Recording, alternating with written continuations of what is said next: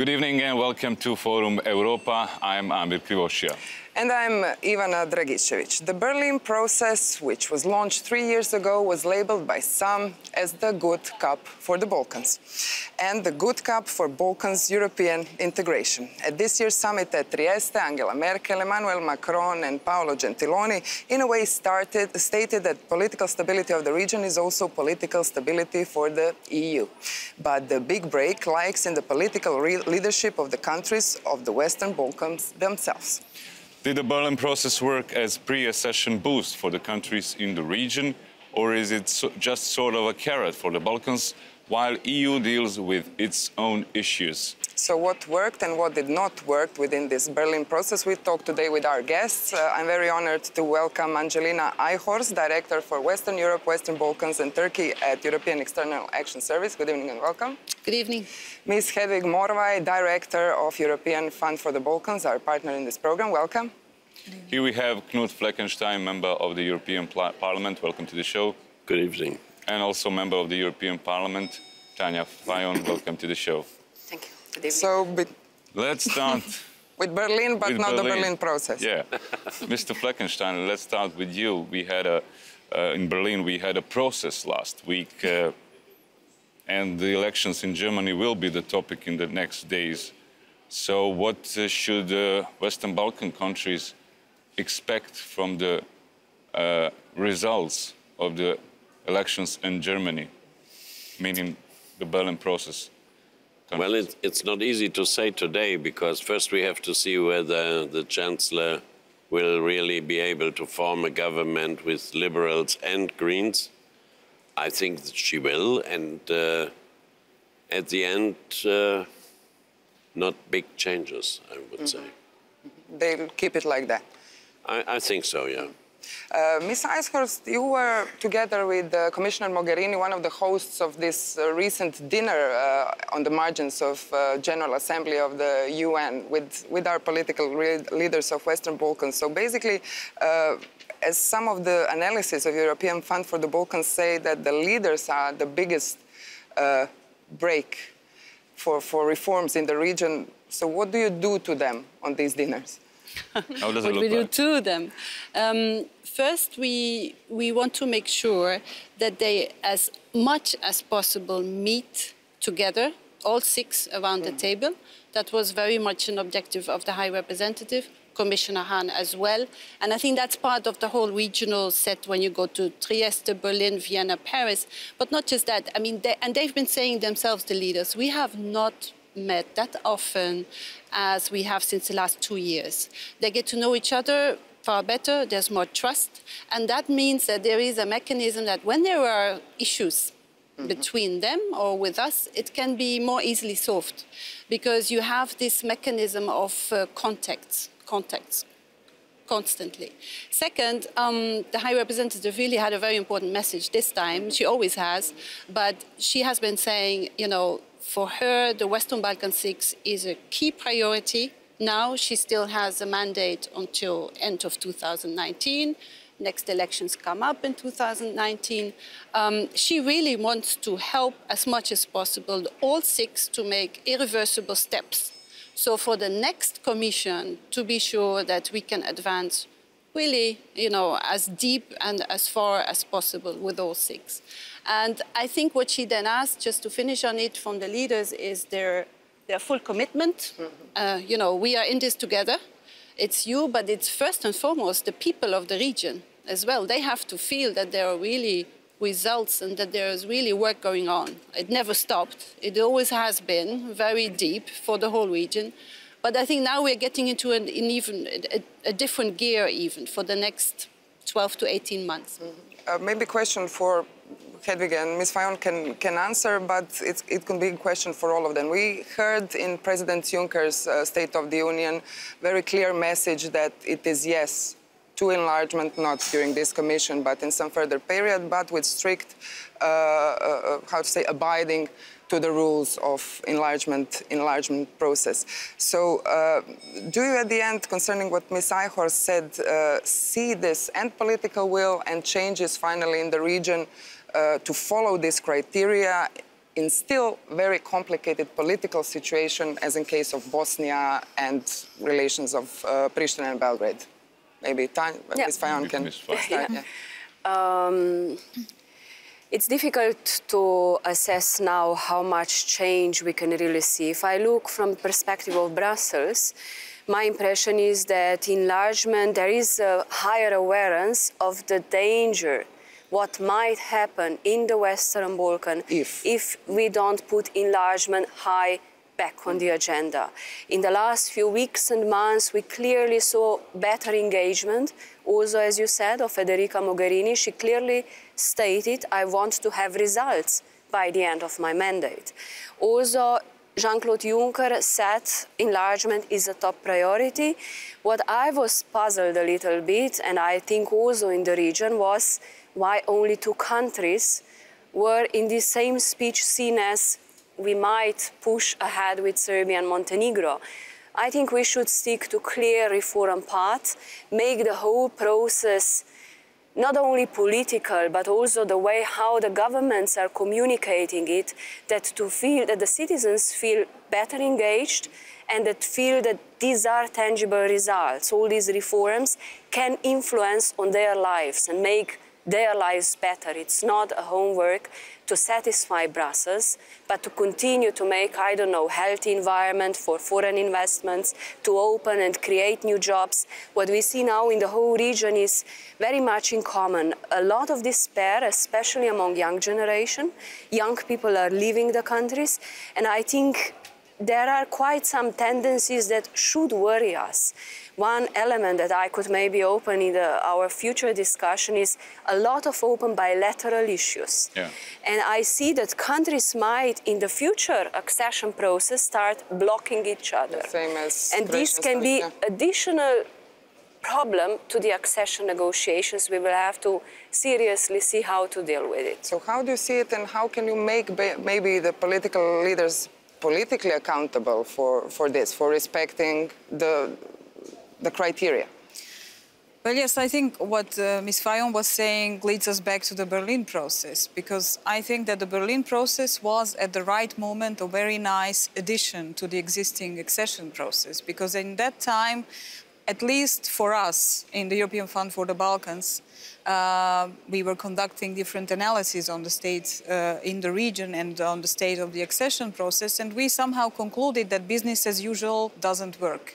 So something must change, because the process takes so much time, and the changes in the environment are so huge in the region, in Europe, in the EU, but also in the world. Globally, yeah. Global changes that we have to adopt to the new circumstances. And I think that the Berlin process was therefore so much welcomed by the political leadership in the region, as well as just by other actors, because it started insisting on some very important issues which popped up in the region as crucial. The bilateral issues were mentioned, and it was the great success of the Vienna summit, and we participated in drafting the declaration which was signed by the ministers of foreign affairs of the 6 Western Balkan countries. And we hope that this agreement and this issue will maintain in the Berlin process as something crucial, because I think that it was shown that such a framework can much easier approach such highly sensitive and complicated problems as solving bilateral issues than it is possible in bilateral discussions and in bilateral processes. So therefore, I think that the Berlin process should be considered as something very important and as an addition to the existing accession process, and to consider its future development, because obviously 2018 was put as the end in the first vision of this process, which was launched in Berlin in 2014. So now we have to see how to continue with it, and I think that should be the key, to see where it complements the existing accession process and where it can add these useful elements which will solve issues in the region, which will then foster the accession process itself. Yes, but Ms. Morva, this is the second part of 2017, and you mentioned commitment but what does the commitment, the showed commitment from the leaders of Germany, France, Italy mean? I mean, we remember the photos of Ms. Merkel from the first summit in Berlin with, at that time, prime ministers of Serbia and Croatia, Milanovic and Vucic, looking at the maps. But that's the only thing that we still remember. No concrete roads or railways or well, yes, that's one of the main part of the process which is criticized a lot, because it requires the most investments in every sense, not only material but also political engagement. And what we insist on is that it also requires a wide consensus in all these countries, consensus and support by the citizens, because such huge projects and investments and demanding processes cannot be achieved without a wider consensus and a broader consensus. So yes, we can, of course, hold accountable the regional leadership for not maybe delivering more, but I think it's a very complex issue. On the other hand, there are some tangible results. I mean, the Regional Youth Cooperation Office, which of course still has to show that it works. It is being set up, yes. And the declaration signed, and at least the goodwill was shown for starting solving bilateral issues. And I think that while being critical, we also have to be realistic and consider this as a very important momentum for somehow creating a more positive atmosphere in the region, for supporting regional cooperation, and to design the process, the follow-up of the process in a way to be able to monitor the progress in some of these very crucial projects and initiatives which are part of it. Mr. Fleckenstein, what you wanted to react? I think we should be a bit patient, at least. I understand perfectly that people, for example, in Albania or in other places, are a bit fed up with all these news, discussion between Commission and government, and nothing really happens. Some reforms, yeah, the newspapers are full of judiciary reform, but at the end, nobody on the street really feels the difference, because it's not so far. And the Berlin process was meant also as to set some milestones on the way. And I would not say that youth exchange, the fact that around Trieste some 100 companies were meeting each other, creating the realistic at least fundament to show also for foreign investors this is one market and not 6 little marketplaces here. It needs also time, and my only point is that I'm a bit afraid that at the very end of all the bigger projects we find out that we need money. So this is our task as well, now to speak about money, because without European money it would not really be a sufficient result. So you mentioned economy. Maybe we can skip to this, because so-called Berlin Plus was one of the most important things that were presented. That was presented, and it was framed as new Balkans Marshall Plan. So, how to what Mr. Fleckenstein was saying? You know that some pre-accession and some other European funds are available, especially for infrastructure projects. How to kind of materialize it at the end?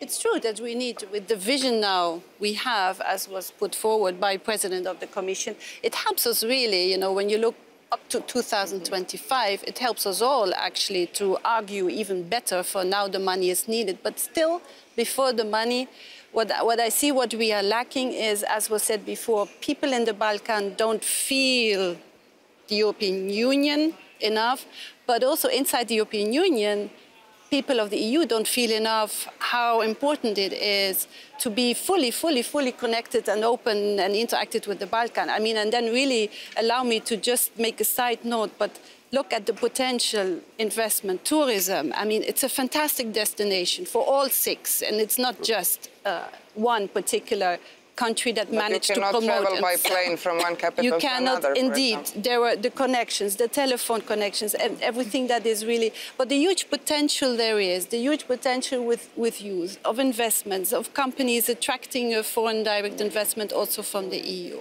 And I see. Where I'm a European, but I'm born in the Netherlands. In the Netherlands, people don't really feel the positive side enough of what is the potential out there. So also the leaders within the European Union, the heads of state and government, have to promote more why it is so important. It's a win-win for everybody to have the Balkans in together as one European family.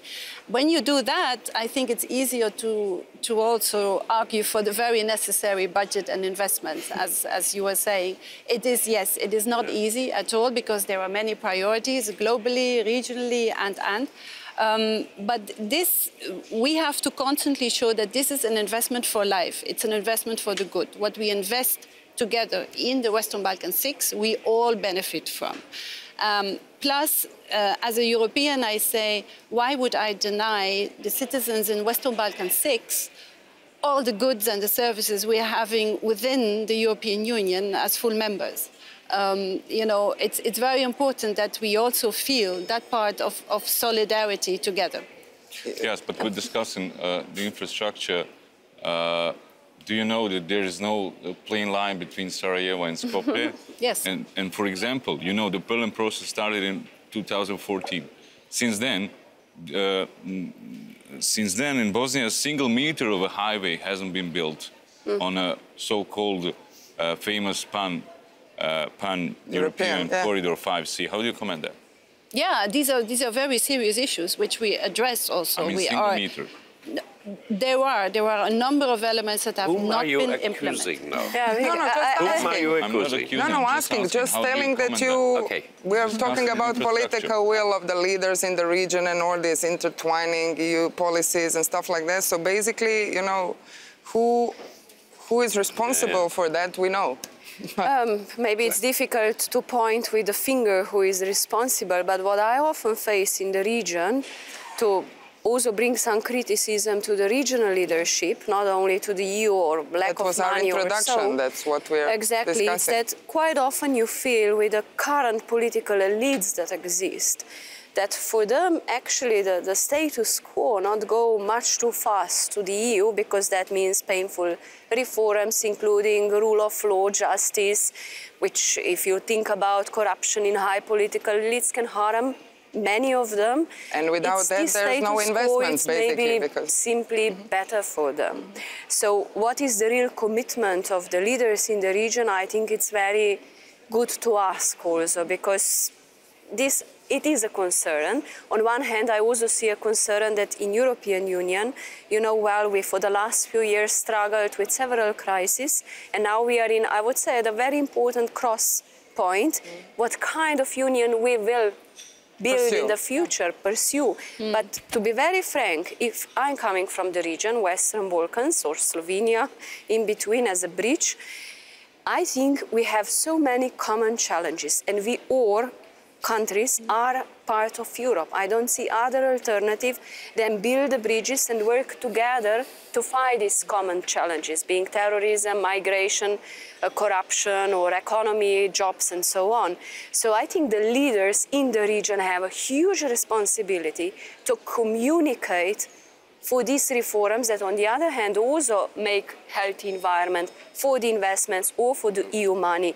And not to forget, there is quite a significant European money on the ground, quite a significant also from the banks. So quite often we see the Western Balkan becoming a playground for different geopolitical interests, money coming from Arabs, from China, from Turkey, but it's also European money then, but maybe weekly communicate. Mr. Juncker also stated in his speech that it's transparency of investments, especially in certain fields as infrastructure, energy, which are considered as strategic, are now the security question for Europe in this sense. I wanted to, you've reacted, Mr. Fleckenstein, you've mentioned these several hundred businessmen that were gathering around Trieste. So basically, business forum, civil society, were organized also as a part of Berlin process. So did this bottom-up pressure made any kind of effect on governments at all?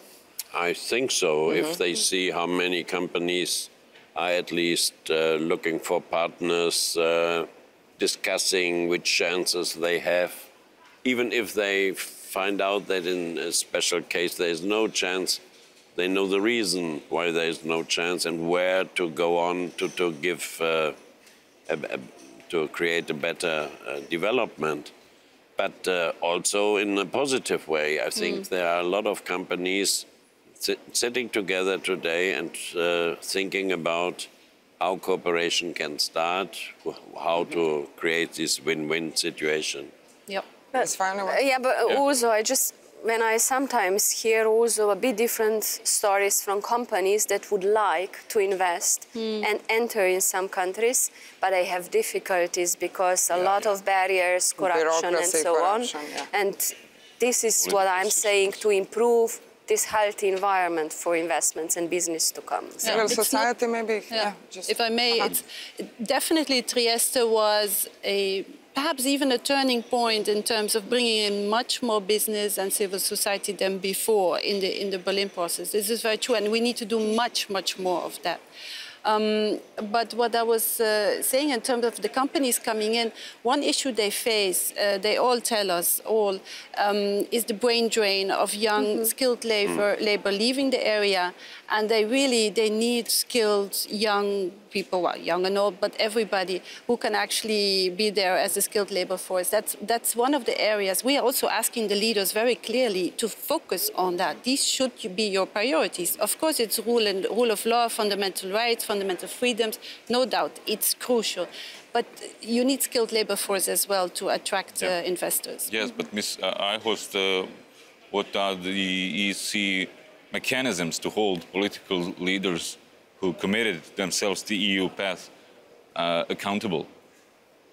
Well, you know, we had, if I may, we had an example in Trieste where the Transport Community Treaty was not signed by all parties, and we were very clear to the party not signing that there will be consequences if this is not resolved, and that would mean basically that people will not benefit from everything that is foreseen under the Transport Community Treaty. That was the main topic in Bosnia and Herzegovina for days, I imagine, for a month. I imagine. Now it has been resolved. This is good. Part of it has been resolved. This is excellent. This is excellent. But it doesn't need to take 2-3 months to be resolved. It could have been done in Trieste, and we could have already started working. You see, we are ready to operate. We operate 24/7, and we want the leaders also to operate 24/7. The whole the machinery of the Commission is ready day and night to just make sure to support where it is needed. And we need some of that energy and speed and commitment. It's there. I think it's a lot among the people. Definitely. I'm not here to criticize the leadership, but it is very important that everybody is in this together. We need to work. I understand, it's hard but I have to say something.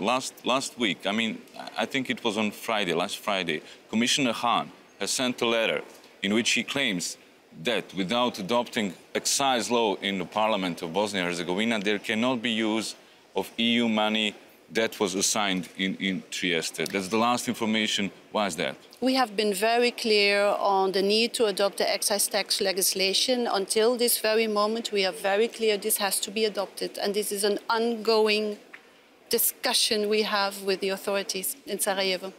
Very important.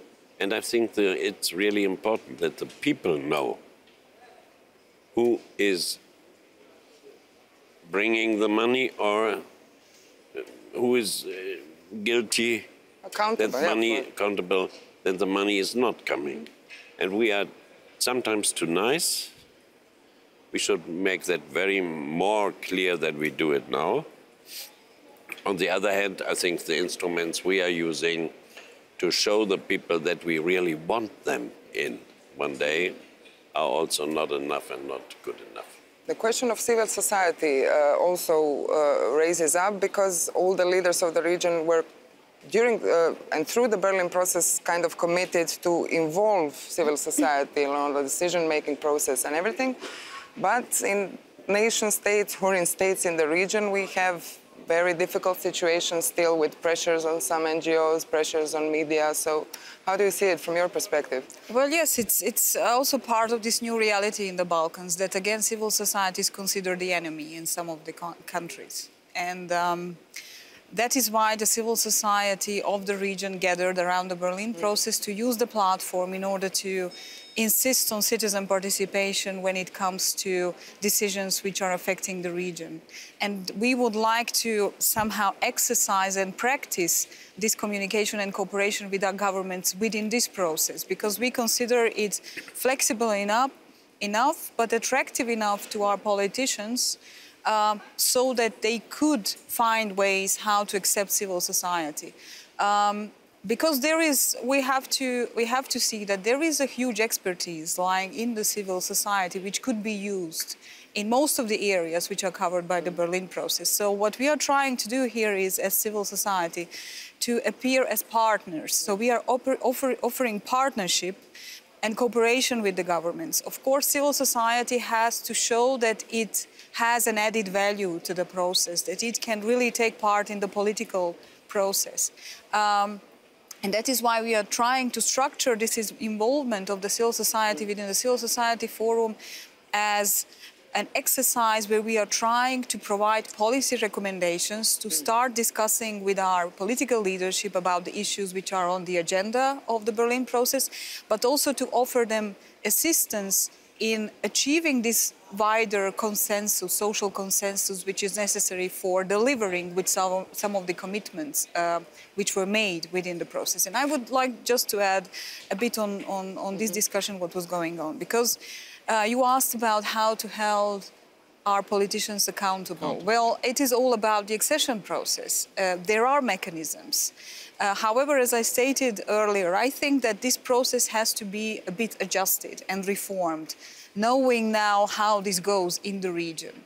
And I think that there were many criticism towards, for example, towards the Commission reports, progress reports. And I think that that criticism should be taken very much seriously by the Commission. When people say, please name and shame those who do not deliver, then I think it's very important, because so far these progress reports have been translated by our politicians very freely. These were formulated in a way that each of them could underline and emphasize the parts which were beneficial and not so much deal with the parts which were critical.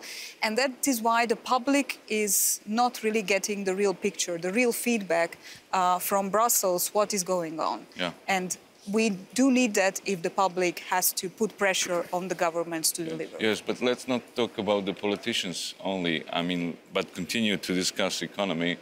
Ms. Fajon, you said that Slovenia, including Croatia, is a kind of a bridge for the Western Balkans to Europe, and it's expected to have a double economic growth.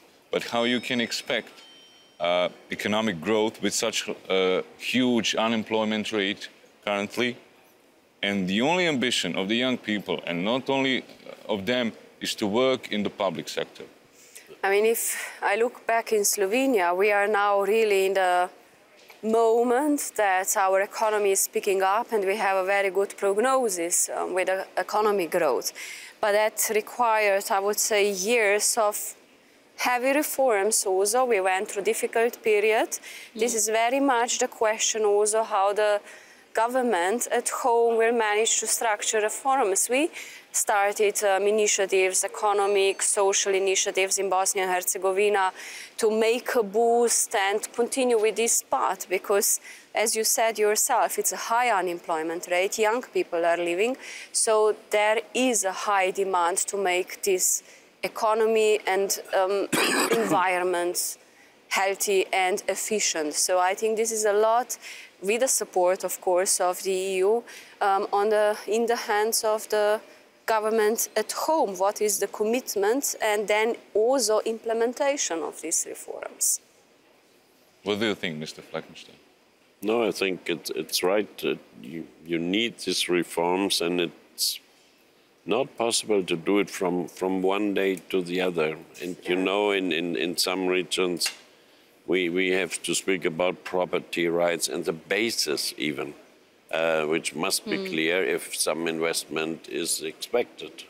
And so it's also about us, how we help to do that reforms maybe, but first of all, it's the pace is a question of how governments at home do their homework. Maybe to withdraw just a second. You wanted to add something? No, just on the economy, because I think the picture is a little brighter than we see here, because the economy is picking up also in Bosnia and Herzegovina, and we know these figures and we see them. It takes time, but these are definitely results of reforms that have been undertaken already, thanks to the support of the European Commission, European Union in general, and we shouldn't forget that, because we cannot just portray this region as full of unemployment and everything is not going well there. And all of the leaders who present the results that have been also by previous governments achieved, you see there is a positive trend, as there is within the European Union as well. And we need to pick up on that, not just leave aside what is not. Our key focus for today in general, there's a lot, because when you go through accession, you go through the whole lit, is the rule of law. And that takes a lot of time, because you go to the crux of the matter of state building. Yeah. And that takes time, but we see that the work is ongoing. And we just want, it was said before, that it is far better explained locally what is really happening. And now I think on every evening, on every show, on every outlet, on social media, you should have much more of the results of the work that has come out so far. There is too little being explained here. And talking about explaining, maybe because at the beginning you've mentioned that the enlargement is named by Ms. Mogherini as one of her priorities until the end of her mandate. So maybe just to put enlargement in a larger picture globally concerning what EEAS does. And we saw kind of, how to say, importance of the region during the refugee crisis in 2015, and how maybe important it was to include all the players in EU policy making in a way. So can you just explain to the public in the region why the priority concerning global and closer neighborhood challenges is important at this moment? Because frankly, I believe that Mrs. Mogherini is very right when she says, as European Union, we have the biggest leverage in the region. We have all the instruments at hand, and not even enough, as you said. And there could be much more of that. But we have made a very clear commitment to all six. You are part of the European family. And here we have all the partnerships we need with the member states, with the United States, with others who are very, very focused on making sure that this region prospers. And the prosperity is totally a win-win. It is in our interest, but it's very much in the interest of the citizens there. And I think she sees that with every instrument or everything we have at hand, we can actually make the difference. So we should do that. We should focus on doing that. It is possible to be done. There are big problems in this world. I also could accompany the High Representative to the United Nations General Assembly, where everything passes the table. But still, out of all of that, she keeps on saying, we need collectively for the future of Europe to focus on Western Balkans. Yes, the next question is for everybody, but I will start with Ms. Morvay. This is very important thing in our region. At the beginning, politically, yeah. Before we start talking about young people and their future, at the beginning of the last year of the Berlin process, in November of this year, 2 verdicts are expected in high-profile cases at Hague, at ICTY, Ratko Mladic and Perlic and others. What kind of dynamics do you expect after them in Western Balkans? How it will affect the Berlin process? Ms. Fajon is reacting, maybe. Yeah. And relations in the region, but with focus on Bosnia and Herzegovina, which is in the middle of Let's not say what. Verdict. You know why. Yes, well, we are repeating, saying that the Berlin process gives a kind of a new boost for regional cooperation. On the other hand, at the same time, we are experiencing some very even strange dynamics bilateral dynamics between some of the countries in the previous months. So I think it's very difficult to say because unfortunately still, and that is why we should insist so much on solving bilateral disputes on one hand, the smallest issue can become a huge political topic when it suits the political leaderships in one or the other of the countries. And even some issues which are considered being solved and put somewhere deep in some basket can be taken out again and revitalized when there is some political interest. You mean especially when you have elections nearby? Especially when there are local, elections in some of these countries. Sometimes they even think that these leaders have a kind of an agreement on attacking each other when it suits their domestic election campaigns. So I think it will again serve for having some bad dynamics in the region. We should be prepared for that. On the other hand, what we could also observe with regard to these previous interactions and negative trends in the previous months is that these are somehow getting resolved because on the other hand there is a new regional dynamic. So even when there are some bilateral issues popping up, there is this new regional momentum which somehow handles the situation. So that is why I think we should insist on deepening this regional interaction. And of course, the Berlin process is not the only one. Sometimes in the region, we say that our politicians or our prime ministers are meeting each other, the colleagues from the region more often than they meet their own cabinets. Yes. So I think this could be a good balancing mechanism. You have to admit this is a huge issue. I mean, this yeah, I just wanted to add, I think we have almost 80 regional initiatives, or 77, 90 already, so they're growing. But it's good for people-to-people contacts and cooperation. If I come back to especially the issue of bilateral unresolved topics, we have all borders unresolved. And you mentioned 2 court judgments that will happen. It will certainly change the dynamics in the region, as every court judgment so far did. Mm-hmm. But what is above the rule of law? That is for sure something we have to accept and try to calm down as much as possible the tensions. It's up to regional leaders how to deal with it. And nothing would actually help to go into more emotional atmosphere that already is there. It is a danger, but going to bilateral issues, I see we have a problem. Now, especially when I'm closely following arbitration agreement between Slovenia and Croatia, what is happening when one country doesn't respect the rule of law.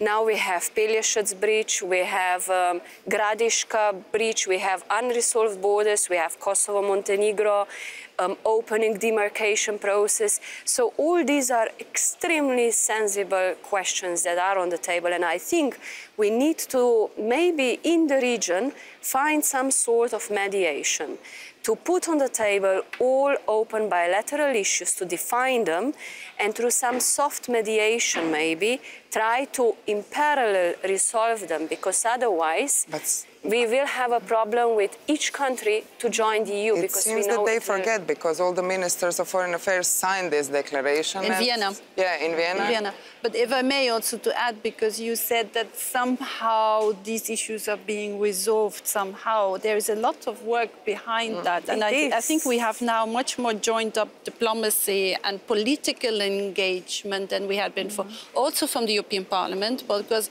a lot of questions can actually be resolved through mediation, interaction, but also very much from the institutions. And that is the work, as you said, that is needed. It's the trust building, but it's also behind away from the cameras where people don't need to posture, basically try to resolve what needs to be resolved. There is definitely more that needs to be done, but already if there are issues that have been avoided, if big clashes have been avoided, it's also because of the lot of the work both Mrs. Mogherini, Commissioner Hahn have been investing in this. Very much. And I think just one sentence, the bottom line, if you talk with people in the region, no one really wants new violence, or potentially new war that the memory is too fresh. I don't think this is the situation. But just to go, if you look last 20 or 30 years, it has been a significant process, and changes doesn't happen overnight. And just to bridge it to our last subject, what Ms. Fayon said, and I think that youth which are escaping from the region, they're escaping much more this kind of atmosphere than really, you know, not having jobs. But talking about youth, Mr. Fleckenstein, you're from Germany. One of the biggest achievements of the Berlin process is so-called RICO, or Regional Youth Cooperation Office. I know that they have a Secretary General now, and how many people from Bosnia, for example, know about RICO at all? That's the first question. And the other one, especially as you're from Germany, do you know the statistics? How many young people left Western Balkan countries since the beginning of the Berlin process, and they mostly go to Germany? Second, I don't know how many there are. Maybe you are better informed.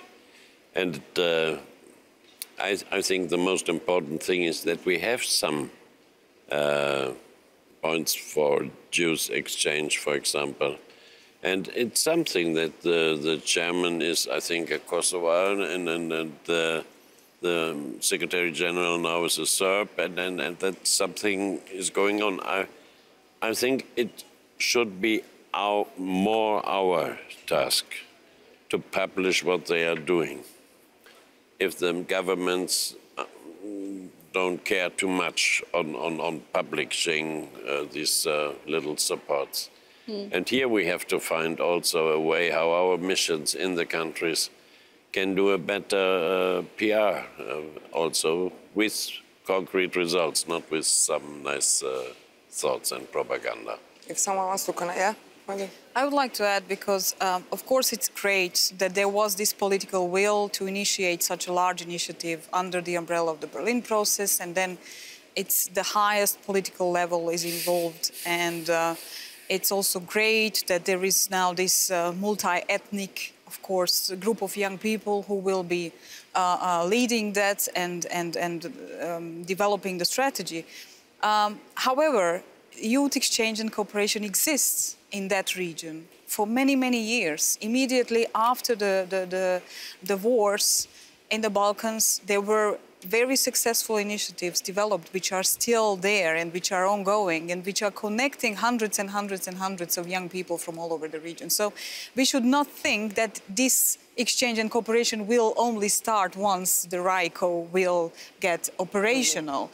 What we have to have in mind and take into consideration is that we have to realize that RICO cannot step instead of all these initiatives now. It should be in addition to the existing situation. And that is why I'm personally insisting a lot on mapping out the situation in the region when it comes to youth exchange and cooperation, and to build up the strategy of the RICO based on the reality. The data. Not to duplicate, not to spend means on what is not necessary because it's already there. And so at the end, Berlin process is about to end in December of next year. What happens next? That's the question for all of you. Maybe you first. Our basic principle is to have the region take the ownership of whatever process there is. All right. We have other processes in parallel. Bordeaux process, for example, where regional leaders are meeting, was ahead of Berlin process. But on one hand, I do expect the EU will seriously focus on the Western Balkans, maybe change, renew somehow the process with the next Commission. On the other hand, yes, in the region they should take over more commitment and cooperation. But it should go hand in hand. So to be short, I've heard the next meeting is in London, but it will not be a farewell party. okay. Ms. Morvay.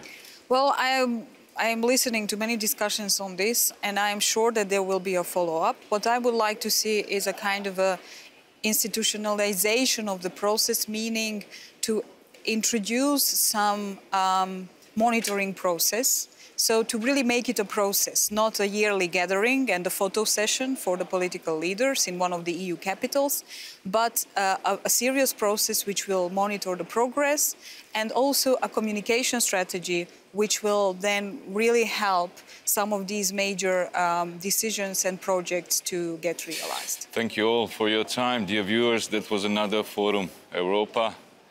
Thank you for your attention. Stay tuned. Poštovani gledatelji, hvala vam puno, gledali ste još jedan Forum Europa. Hvala na pozornosti, doviđenja.